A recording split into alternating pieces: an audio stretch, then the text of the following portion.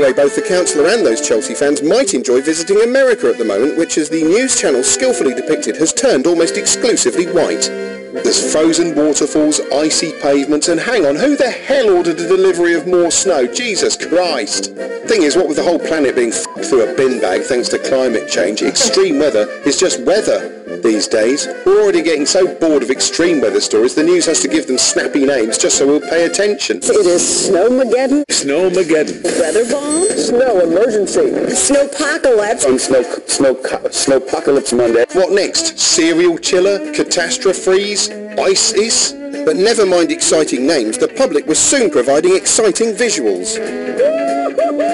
Yes, lunatics were soon posting stomach-churning videos of themselves leaping from balconies, roofs and windows into the snow in the frankly narcissistic belief that God doesn't hate them and want them to die. Quite a few of the leapers did it in their underwear, leaving them looking like adulterers hurriedly escaping through a bedroom window at Christmas. Eventually, so many people wound up posting their capers online, the mayor of Boston had to go on TV and tell them off, like he was their flipping dad or something. Something going on Twitter where people are jumping out windows into snowbanks. First of all, it's a foolish thing to do, and you could kill yourself. So I'm asking people to stop the nonsense. Yes, America has now officially devolved to the point where public officials actually have to go on live television to remind people not to jump out of the window. The news pretended to be fairly disapproving of the craze, labelling it stupid.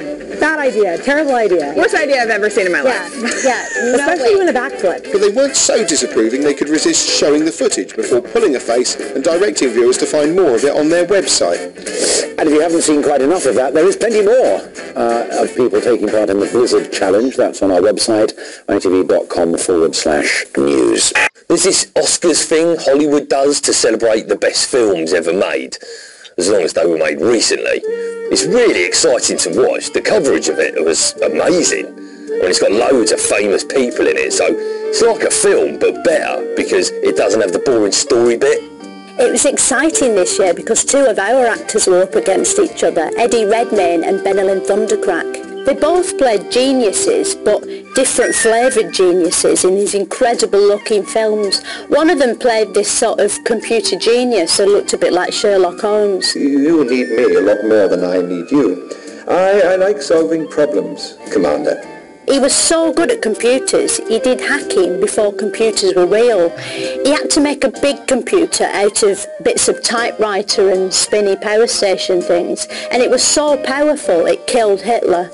He was called Alan Turing, and the authorities persecuted him because he was gay. Then they drew a veil over it, which is where the phrase Turing Shroud comes from. And the other one played this sort of Austin Powers man called Steve Hawking, who got cleverer and cleverer until he turned into a sort of robot. Anyway, Eddie Fing won, which was just amazing to see. Thank you. People said it was sort of annoying them two got nominated. It proves acting's just for posh people now.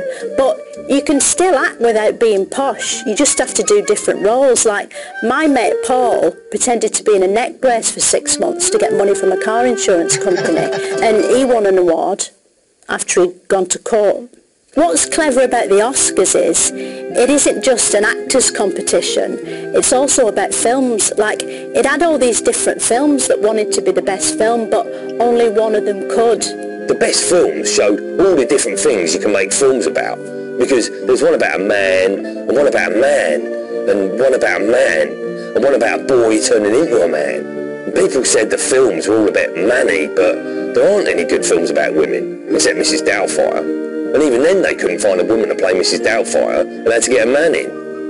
One of the favourites to win was this film called Boyhood, which was really clever. It was like 12 Years a Slave, but he was 12 years a boy. Being a boy didn't look as bad as being a slave, but he still had to do stuff when people told him to. Put that homework in your backpack. Go eat! The main actor was amazing because he played a boy and played a man, and he played all the bits in between. It was so interesting. It was like a slow-motion Hulk, getting bigger, but really slowly. The special effects were amazing. You could almost believe it could actually happen in real life. There was one called Whiplash. It was like the Karate Kid done in drums. Rushing. Here we go. 5, 6, and...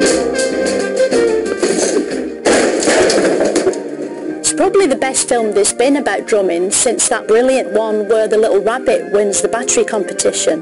There was a sort of made-up documentary type thing called American Snipper about a hero who bravely hid miles away, peeping through a telescope and valiantly killing people who couldn't possibly hurt him from where they were standing. People said it glorified killing, but it didn't glorify all killing, only far away killing, which isn't as bad because you don't get any on your shoes. One of the films was called Big Bucharest Hotel. It's sort of like Hello Hello the movie. It was set in a sort of painting and looked like the sort of thing you'd have to physically hold me down and force me to watch. And even then, I'd be trying to forget it while it was happening. There was one called Birdman, which is about a superhero pretending to be an actor, or the other way around. Or both. I don't know, because I didn't see it because it wasn't showing at the cinema near me, because every screen at the cinema near me has just been showing Iron Man 3 on a loop for the past 400 years. And in the end, that one won. Birdman!